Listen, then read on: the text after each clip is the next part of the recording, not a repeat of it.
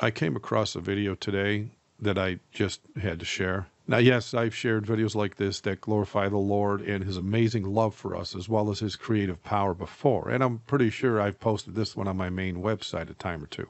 But for some reason, this one struck a chord with me again today that moved me to share it once again with my brothers and sisters in the Lord, along with a simple comment regarding its content. The video is titled, "There are 400 galaxies in this animation. These are their actual real positions." And as I recall, this video only shows a very small section of the universe wherein at first was thought to be nothing but a dark region of space with no stars in it at all. But as we know now, thanks to modern technology, there are billions of galaxies out there in the great expanse that we can see with the tools we have.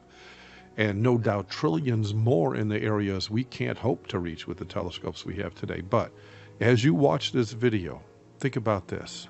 Soon, those of us that walk in obedience with the Lord that created all that is seen and unseen will be found worthy to gain eternal life in our Father's kingdom. While there, we will be able to visit each and every one of the planets in each of the galaxies we see here and more, so as to speak with every soul that lives on each and every planet, so as to glorify the Lord we have known all our Christian lives while living on the front lines of a holy war between good and evil, proclaiming his truth on a sin-sick world filled mostly with those that don't believe in the Creator that made them and everything they see. This video depicts, using computer-aided accuracy to keep it real and in perspective, a very small section of the universe that we, the obedient bride of Christ, shall visit, as well as all the other areas of the universe. And we will visit these areas after Jesus returns to take us home, so as to reign with Christ. And yes, we will continue the work started here, that is to make all men see what is the fellowship of the mystery, which from the beginning of the world hath been hid in God, who created all things by Jesus Christ. For by him were all things created that are in heaven and that are in earth, visible and invisible, whether they be thrones or dominions or principalities or powers. All things were created by him and for him. And he is before all things, and by him all things consist. And this same God, who at sundry times and in diverse manners spake in times past unto the fathers by the prophets, hath in these last days spoken unto us by his Son, whom he hath appointed heir of all things, by whom also he made the worlds. That's right. His word even speaks of those other worlds he created besides the one we stand on.